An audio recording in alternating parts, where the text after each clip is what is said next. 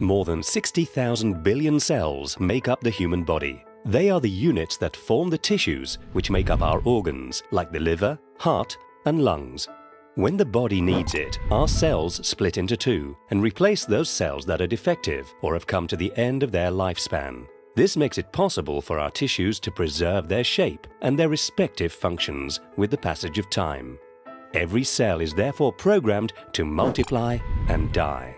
This ordered but complex program is controlled by the center of the cell, the nucleus, which contains chromosomes containing many genes made up of DNA. Sometimes, some of these genes undergo a change. The nucleus then sends out abnormal orders and the cell goes wrong. It multiplies uncontrollably and takes on a life of its own. Each new cell produced contains the same defect. The cells proliferate chaotically and form a tumor.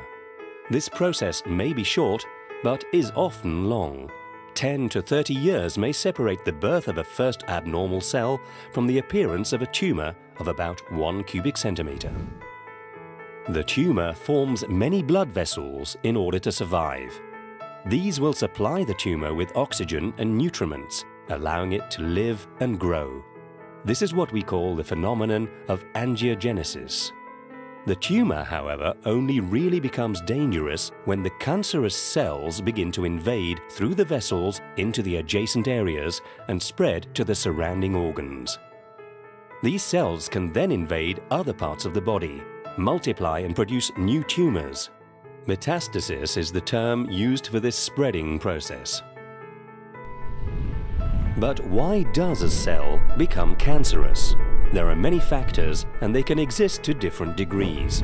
Factors have been identified such as hereditary genetic anomalies, exposure to some viruses, HIV, hepatitis B, C and D, papillomavirus, Epstein-Barr virus, exposure to toxic agents, chemical products, radiation, sun, unhealthy behaviors such as the consumption of alcohol and tobacco, or a diet too rich in fat and low in fruit and vegetables.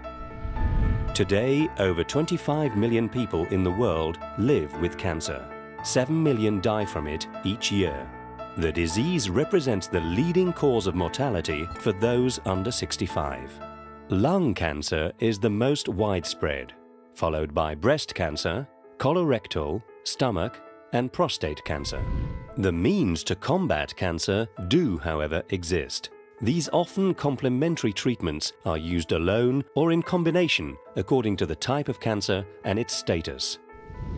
The goal of the treatments is to make it possible to eliminate the tumor and cure the patient in early-stage cancer, or like a chronic disease, to control its development. There are mainly 3 kinds of treatment. Surgery consists of removing the tumor in part or in its entirety. Radiotherapy exposes the tumor to radioactive rays, which prevent the diseased cells from multiplying and destroys them. Chemotherapy consists of administering systemic medicinal substances to destroy the cancerous cells or prevent them from spreading. Chemotherapy and radiotherapy act on cancerous cells, but also on healthy cells, which explains their side effects.